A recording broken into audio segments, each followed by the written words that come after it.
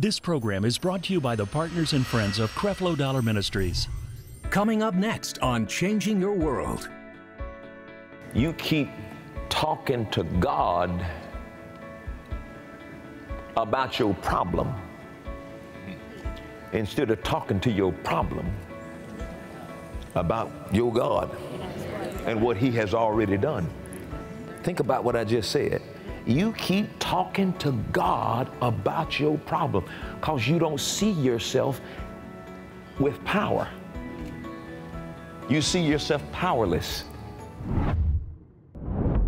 I want you to look at your life, your family, your friendships, your job, your hobbies, every single piece that makes up your life. God cares about it. And I'm on a mission to show you how to take back the victory in all those pieces.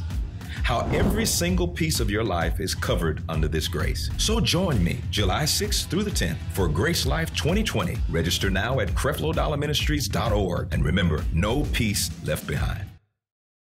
This is your world, so let's vow to make it a better place. Let every heart that needs to know your love is here to stay. It's time we live a new life. Let His love shine bright in you. We're saved by His grace, so we embrace your love today. We are changed.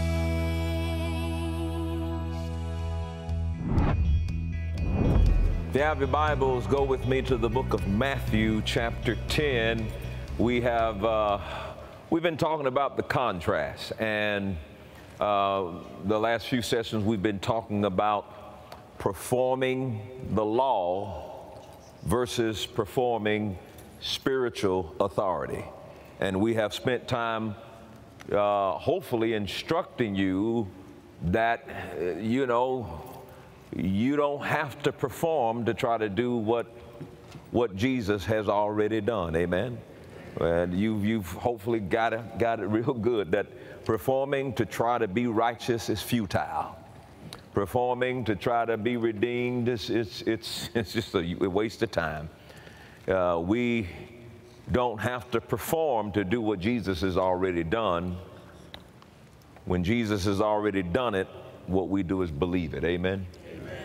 Now, we're doing that, and we're going to compare and contrast performance under the law versus performing spiritual authority. Now we get to the place of seeing why you got to do what you do. And this is going to be pretty amazing. I want to start off by throwing a couple of things at you to think about. When a room in your home goes dark, you don't call Georgia Power, do you? And you don't ask Georgia Power to come to your dark room and turn on your lights, do you? Well, how do you get your lights on? You flip the switch, you turn them on yourself. The electric company, once again, I'll say this, supplies the power, but it's up to you to turn on or flip the light switch on and put the power to use. God supplies the power. We put the power to use. God supplies the power, Georgia Power or whatever electric company you have supplies the power to your house, but you have to put it to use by turning the switch on. Does everybody understand that statement? Now, I believe that the number one reason for unanswered prayer is that people are asking God to do something that He has already given us the power and the authority to do for ourselves. Now, think about that. If you're spending time in prayer asking God to do something when He's already given us the power and the authority to do it for ourselves. Now, righteousness is not one of those things. You can't do that by yourself. Redemption is not one of those things. You can't do that by yourself.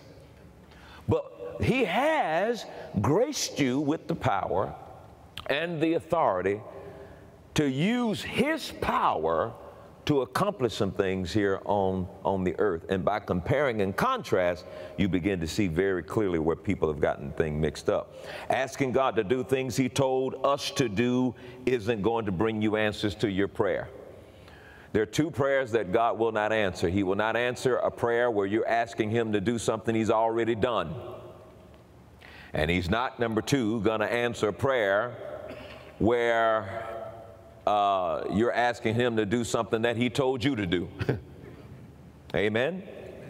Now, this is so very important. The average Christian approaches God as if they have no power or no authority at all. And ladies and gentlemen, that's got to change. It's got to change very quickly, because, you know, another part of people hearing grace is they think now that I'm under grace, that means I do nothing. Okay? Or they say, well, I'm under grace, you know, I just believe. You see how that's mixed up? That was all true as a Christian living under the new covenant, amen, where righteousness and redemption and wisdom and sanctification and holiness is concerned. Yeah, you believe God and you don't do nothing because Jesus already did all of that. But when it comes to your spiritual authority, everybody say spiritual authority. Spiritual authority. Authority is the right to command. The authority that God has given you through his grace is a right to execute spiritual law on and in the earth. The right to execute spiritual law, not the law of Moses, not natural law, but spiritual law. And there are spiritual laws that he has given us, has graced us with these spiritual laws, and your authority, you're authorized to execute spiritual law just like a policeman is authorized to execute carrying out the law and enforcing the laws of this land, of the city. They are authorized to do so. Glory to God. You and I have been given the authorization to enforce spiritual law. So you can see how we had to rightly divide the law of Moses with spiritual law, with the law of Jesus.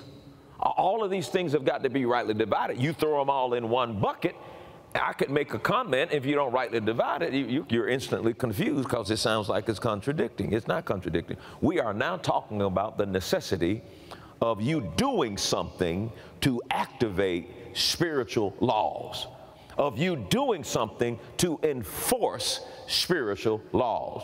A spiritual law is submit yourself to God, resist the devil, and he will flee. Well, if you don't enforce that and resist the devil, he won't flee. You have the authority over the devil, and he says resist him and he'll flee. So if he's messing with you, you don't sit there and say, oh, hallelujah, I'm under grace. Take all the wrong truths and apply the wrong way. I'm just resting in the Lord. No, no, honey, it's spiritual authority. Spiritual authority. Now, faith appropriates the same way. So when I execute my spiritual authority, praise God, then I can rest in what I've executed, but I got to do something. Does everybody follow what I'm saying? I got to do something. Now, look at Matthew chapter 10 and verse 1. All right, now watch this. And when he had called unto him his 12 disciples, he gave them power against unclean spirits. Now, we rock and roll in this thing a little bit. Now, most people, what do you mean unclean spirits? Most people don't believe in that. Some Christians have never seen somebody that's demon possessed. Don't even think that an unclean spirit exists. Boy, it is one of the most fascinating things if you ever have a chance to witness somebody who's skilled in the word and know their spiritual authority to cast a devil out of somebody and to see that devil come out and then that person get up saying, well, you know, what in the world just, I don't even know what was going on. They didn't even recognize it. I used to just be a fanatic about it. I went a little bit too far with it. I just, every time I was looking for a demon, you got a demon? I walked in this room one night. It was a perfect scene. It was a Sunday night, and this lady, she was sick, but it was demonically orchestrated. And you know, one of those, you know, the beds that used to be made out of like an iron or metal. She was sitting on that bed when I walked in there, and she had one leg down, just like a bird sitting on that bed. And she was rocking back and forth, and they were lightning outside and coming in the room, and she was doing all that. And she turned around and she says, "I know you." I said, "I know you know me. I ain't scared of you." Now, I gotta admit, chills when she said, "I know you." Chills went in my arm like, oh, heck. And then I remember the movie The Exorcist, you know, you get scared, them demons jump on you, you know what I mean? I'm like, and then the Bible talks about the 7 sons of Sceva, you know, they come in there talking about, you know, "I cast you out in the name of the Paul." And they said, "Now, Paul, we know. Jesus, we know. Who are you?" And they jumped on them, stripped them of their clothes, and ran them out the door. Church folks today don't even believe stuff like that happened. And yet there's more demon oppression and possession in the world today, and it's with comfort because there's nobody who understands enough spiritual authority to recognize them and cast them out. Right. Now, I done lost half my folks on the internet like, whoa, he talking about demons. That's that weird stuff. No, look at what Jesus said. He said when he had called him his 12 disciples, he gave them power. A power is defined as ability to get the job done. How many of you know that you're anointed with power to get the job done? Amen. He did not put you on this earth powerless. Amen. And I'm telling you, in these last days, it is time for the body of Christ to stand up in the power and the authority that Jesus has given unto us. And it is time to let the world see us operate in this authority and in this power. And I'm excited about it. Amen. So he gave unto the 12 power against unclean spirits. Power to do what? To cast them out. Do you know that every born again, oh, I just saw something. I just saw that. I just saw it. Oh, yeah. How come we hadn't seen much of this power? Because you didn't understand grace enough to keep condemnation off your life. And shame and condemnation kept you from functioning in the authority and the power that is given in you. Because when you would proceed to try to operate in power, then that self-doubt would come up and say, you ain't holy enough. You're not righteous enough. Who do you think you are? You're not perfect enough. And then you would stop and wouldn't operate in your power. And then you would twist scriptures like the Bible says, this kind cometh not out except by prayer and fasting. And it wasn't referring to this kind of spirit, but it was referring to this kind of unbelief. And what happened is your condemnation and your shame, it dwarfed your confidence. And you wouldn't proceed to do it because you didn't think you were, watch this, worthy. Oh, that ends tonight. Praise the Lord. Amen. I said that ends tonight. And anytime you have that thought, when you're starting to operate in your spiritual authority, anytime you have that thought, that's when you open your mouth and say out loud, I'm still the righteousness of God. Now come out in the name of Jesus. Boy, that's strong. Every devil in hell trembled when I just said that because I just removed the mask. They're trying to talk you out of your ability to walk in your spiritual authority. Hallelujah. Man, I tell you, I'm so stirred up. I almost kept my mouth closed and wasn't going to open it no more because I'm like, I'm going to just sit here in this for a minute. This is where we are now. And I am believing God for a church that will begin to function in their spiritual authority until all hell begins to tremble. Amen. That no devils can be nowhere near us when we have our church services because they're afraid them people know about their authority. They know about their power. They hunting for demons. They're looking for somebody that needs hands laid on them. Praise be to God. And we're there now. We're here. This whole thing is about to experience a switcheroo. You're about to go from people that have been powerless. You never were powerless. The power just laid dormant. right. Now we're getting ready to wake up the sleeping giant on the inside of you. Oh, y'all ain't hearing what I'm saying. You're not hearing what I'm saying. Somebody messing with you at work. I dare you to go home before work tomorrow and just sit there and say, in the name of Jesus, I take authority over that spirit that's operating against such and so against me, and I command that spirit to cease in its ability to function against me, and I receive it in Jesus' name. And you go there tomorrow, and she's standing at the door. I wanted to give you some coffee and tell you I apologize for everything I ever did for you.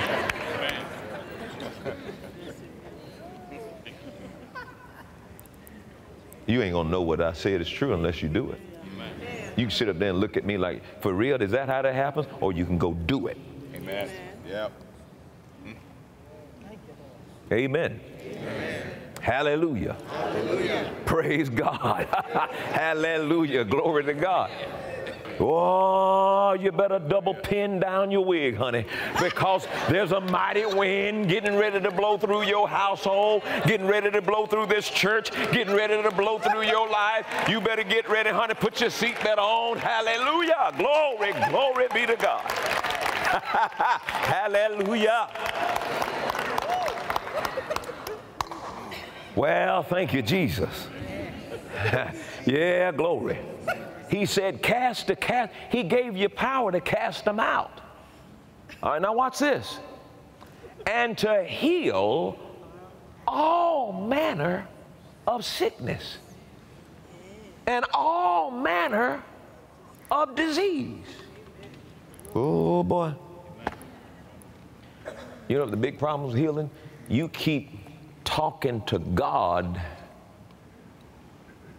about your problem instead of talking to your problem about your God and what he has already done. Think about what I just said. You keep talking to God about your problem because you don't see yourself with power. You see yourself powerless. So what does a powerless person do? They go to God.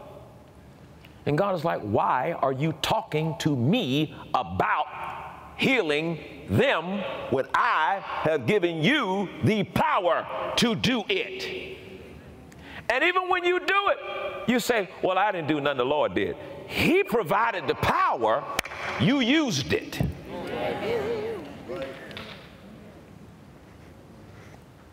It's time for you to start using what he gave you. Quit acting like a bunch of spiritual sissies and use the power he gave you. So when you're confronted with stuff, quit sitting there being scared, wondering what this and that. First things first, I lay hands on you because I've been given the power by the Almighty God of creation. And now I'm using your power in Jesus' name. I command you to be healed. And in Jesus' name, I speak to sickness. I speak to this disease. Be healed. You know what we did? He talking to every Christian right here, and you limited that power to a few people. Say, well, I can't do that because that ain't my gift. No, he gave you the gift of grace. And grace, without you earning it, has given you power to use. Say out loud, I have been given power, anointing, ability to get results, by the God of grace, to use. Hebrews 10:7. And as you go, preach. And he says, when you preach saying. As you go, preach saying. The kingdom of heaven is at hand. Jesus is at hand. The kingdom is at hand. Dominion is at hand.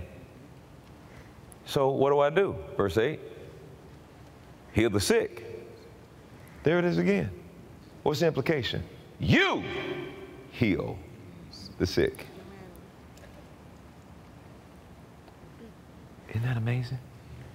Nobody believes in that. I'm not talking to you. I'm talking about generally in the world. Nobody believes that's possible anymore. It is. It is. I remember, you remember we did that meeting at Madison Square Gardens? We had a healing service, and the ambulance was bringing people from the hospital. That lady was on the bed. There's all kinds of people coming. I think Tav and I laid hands over everybody. We laid hands on everybody. We dispensed the power. I laid hands on a guy 20 years ago who had leprosy and his sores were still bleeding. Hadn't had anybody touched him in half his life. The Lord said, "Do you trust me?" I said, "I do." He said, "Hug this man."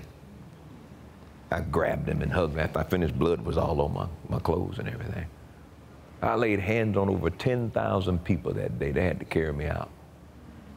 Now, I believe that, yeah, you can pray. I've heard all kinds of weird things about, well, you can pray, you don't have to lay hands, and I reckon you don't. But if he's given me power to heal the sick, I'm going to use it. We come up with all kinds. Well, I ain't going to use it till the Lord tells me to. We keep coming up with religious, spiritual excuses because we don't believe. Believe what? That we have power. Yeah, but what if they don't get healed? That ain't none of your business. It really is not. He's already declared it. You and I believe we receive it, and we lay hands, and we heal the sick. One of my confessions is, Father, when I lay hands on the sick, they get well. Yeah, but what if they did? That ain't got, no. I lay hands on the sick, they get well. Of course, they got to receive it. I can reach out and give you something. You got to receive it. But I'm not going to say what ain't working that he told me would work just because you failed to receive it. I'm not doing that. Or you go back and do the same thing. When I lay hands on the sick, they get well. Well, what if they don't fall out? Is falling out a prerequisite of somebody getting well? And so you're more concerned about pushing them to the ground so it looked like they got well? Man, the miracles this ministry has seen over the last 36, 37 years has been amazing. It's weird. You don't hear that too much, but what's going on with that? We don't hear that too much. About time for me to get Richard Roberts back here. Now, he carries an anointing of healing. But every believer has the power. Every believer can use the healing anointing. Every believer can. Do it. Yeah, but I'm scared. You can tell it in the room almost. I'm not really excited about hearing this part because I don't plan on doing it. You the preacher, you do the healing. No, but you're the believer. And as for the believer, they'll lay hands on the sick and the sick will recover. Amen. Heal the sick. Watch this. Cleanse the lepers. All right, now you thought healing was something. Raise the dead. I just want to check out what you're thinking about. Raise the dead. You ought to get your iPhone, flip it, so you can see how you look right now.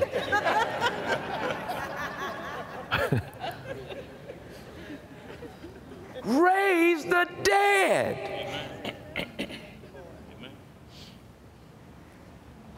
Cast out devils. There it is again. So there must be some devils housed in some people. Amen. If he keep talking about cast them out. Amen. Freely you have received. Freely give. Now I'm going to tell you something. Here's one of the problems, is that we try to stage this power. Let me explain to you what I mean. You think you're only supposed to do this when you're at church for applause. You know why I've seen the greatest miracles take place? when I'm not in church, I don't have an audience with somebody who don't even know Jesus. Try that. That'll build your faith up. Satan is a defeated foe. It's time we walk in the authority God has given us over the enemy. Every attack of the enemy is going to begin with an attempt to attack who you are in Christ. For a love gift of $12.95 or more, we would like to offer you this powerful series, The Contrast, Identity versus Performance. He did not put you on this earth powerless. And I'm telling you, in these last days, it is time for the body of Christ to stand up in the power and the authority that Jesus has given unto us. And it is time to let the world see us operate in this authority and in this power. No weapon formed against me shall prosper. Every tongue that rises up against me, I condemn it. Call or go online to order today. Renew your mind, your spirit, renew your life at the 2020 Grace Life Conference. Check out this year's speakers you don't want to miss. Creflo Dollar. You got to have your own relationship with Jesus. Taffy Dollar. I receive the gift of grace. Michael T. Smith. Let me give you good news. You are not in the flesh. Gregory Dickow. It's the equalizer of every human being. And Andrew Womack. Being sensitive to the Lord can change your life. Your life will never be the same again. It's changed your mind, heart open. It's just life-changing experience. Can't miss it. Don't miss out on this opportunity to set your life back on track. Come to the 2020 Grace Life Conference at the World Dome in College Park, Georgia, July 6th through the 10th. Register by texting Grace Life to 51555 or visiting CrefloDollarMinistries.org. Seats are limited, so register today. Every time you give, you are being used by God to stop misfortune in someone else's life. God used someone to deliver you out of your pit. Now He can use you to deliver others from their pits. Your gifts to Creflo Dollar Ministries are used to spread the gospel to hurting people on every continent. We cannot thank you enough for helping us make a lasting impact. We appreciate you, and God bless you. If you want to honor the Lord by sowing financial seeds into Creflo Dollar Ministries, call the number on your screen or log on to CrefloDollarMinistries.org. Your generosity allows us to make a difference in the lives of people all over the world. Through Creflo Dollar Global Missions, we are providing food, clothing, crucial supplies, and the Word of God to people in the most remote regions of the world. Because of you, Creflo Dollar Ministries is providing a new understanding of grace and empowering change in the lives of millions of people every day. Thank you, partners and friends. Your love and financial support makes it possible to bring this message into millions of homes.